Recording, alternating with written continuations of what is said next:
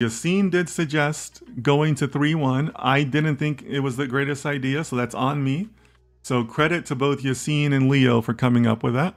Good job, guys. And the humans beat the AI, right? ChatGPT did not recognize that. Leo says, I deserve a raise. Okay, Leo, instead of one pat on the back, you get 2 pats on the back, okay?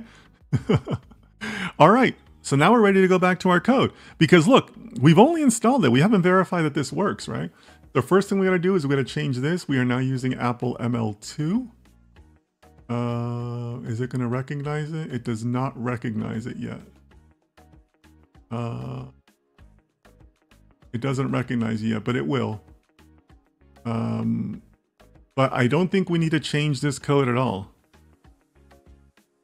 All right. So, but yeah, I see no reason why we can't run this GPU initiate code. All right, guys, so this is the moment of truth. Now we can see if we can access it or not. So ls.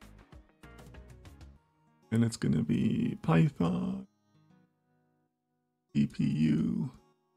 All right, so we're looking for it to tell us that we have 1 GPU and 1 CPU. That's the win here, guys.